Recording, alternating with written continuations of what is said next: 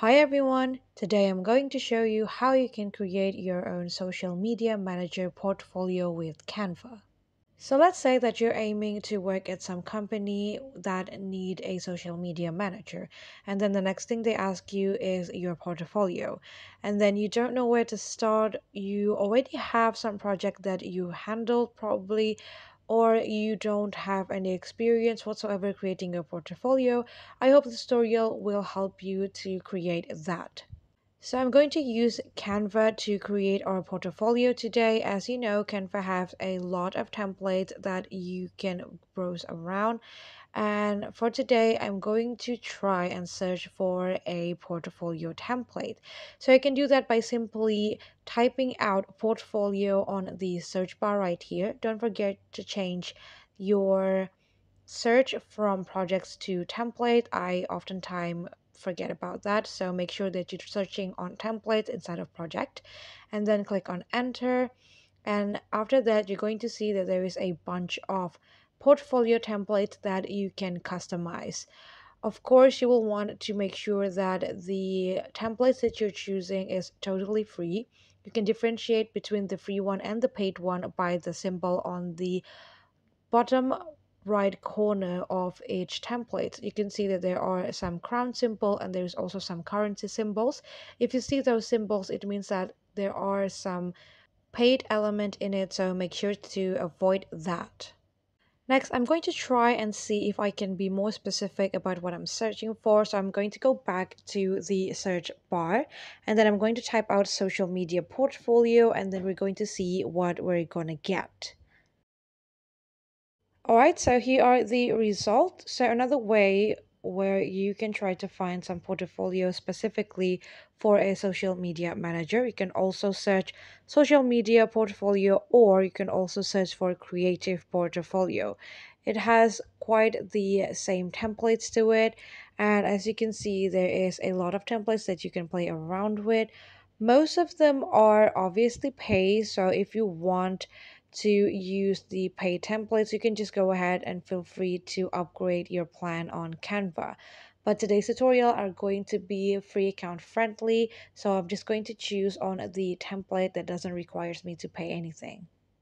Now, once you're looking around at the template, you can click on the templates that you're going to use, and it's going to give you a preview on how many pages does the template have, or what does the template looks like.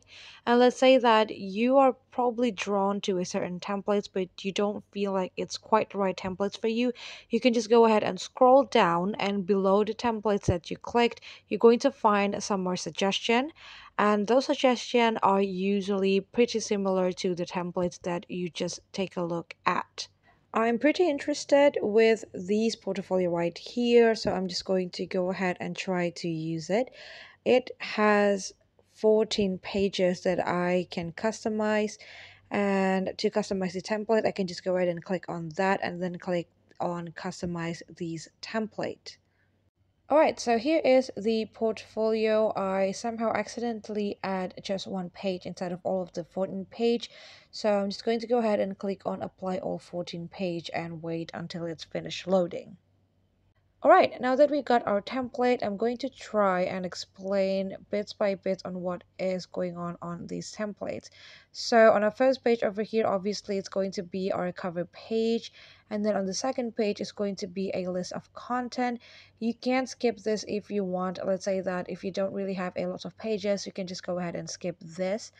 But if you want to use it, I recommend you to link on each of the pages wording with the actual page. Let's say that on your fifth page it's actually vision, you can actually link those wording to the actual page. So let's say if people click on it, it's going to bring them to that specific page. Right here we have the introduction page. So it's very important for you to present yourself well. You can add a short bio about who you are and what you're working, like what you do on daily basis or what you do professionally. It's very important to choose the right pictures as well as the right wording for your introductions. You will want people to know about your skill more or less when they read on that part right there.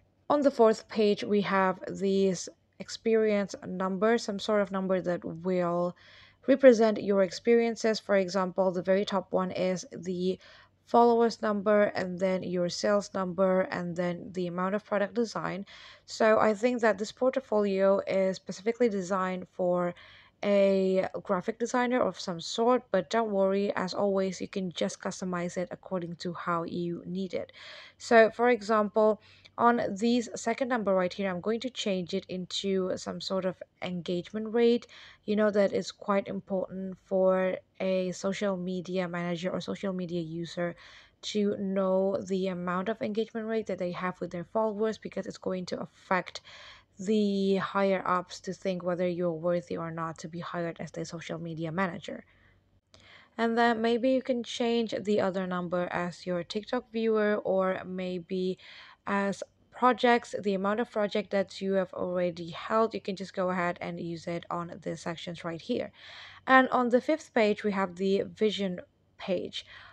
I don't really think that this page right here is quite important. I don't really see them in most social media manager portfolio, so I'm just going to go ahead and delete that page, but feel free to use it if you want. And on the sixth page, we will have the personal skill. Now it becomes a fifth page because we just delete the vision one. And on this personal skill, I really recommend you to insert some hard skills or some application that you can use, so that they know that you're pretty familiar to the application that are going to support the social media planning. So, for example, you know how to use CapCut or Adobe Illustrator, TikTok, and Instagram, or any other skills that you are proficient on. I really recommend you to put it on this page right here. And you can also add up the symbol so that it's going to make it easier for the company to see. Of course, not all of the elements, not all of the logo elements in Canva is free, but don't worry, you can just use the pictures of the applications instead. Next, we have the education page. So this is also very important. You will want to input the data of the most related field that you've already learned. Let's say you took some courses, or maybe you're majoring in communication or any other major that might support social media management. You can go ahead and insert that. Do refrain from adding any unnecessary education so that it will not confuse people.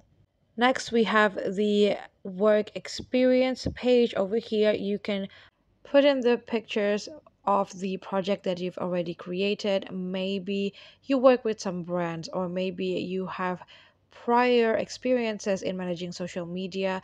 You can just insert those details on this page right here. This page is just going to be for the pictures, and we're going to have another breakdown or another details of your experiences on the next pages. For example, on this one, it shows the amount of project that you might have held. Meanwhile, the page before only shows pictures. This ones will show a more detailed but still short. So make sure to insert some short bio or some short descriptions on what are the projects that you've already put your hands on. And then if you want to go even more detail, you can go to the next pages right here. As you can see, the next pages have the combination of the first two pages that we were talking about earlier. It has the pictures as well as the short combination. But again, those here are totally customizable. You can just change it to however you like. And this page right here, it actually shows the notable projects. So let's say that you have already put your hands on a project that were successfully made, and you manage a social media and they went viral or something like that. It is very important to create a new page for that specific things, so that other people can also see your achievement easily. Now, the last page of this template actually just says thanks for watching, because this template actually came in the form of video, but don't worry, we can always save it as PDF later. But one thing I don't really like about this template is the fact that the context detail is very small. So I'm just going to go ahead and remove the thanks for watching wording, and I'm going to change it to contact us. And then I'm also going to enlarge the contact details a little bit.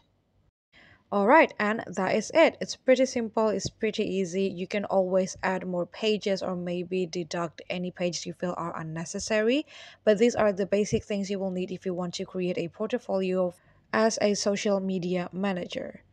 And that's it for today. I hope this tutorial is helpful for you. Thank you so much for watching and have a great day.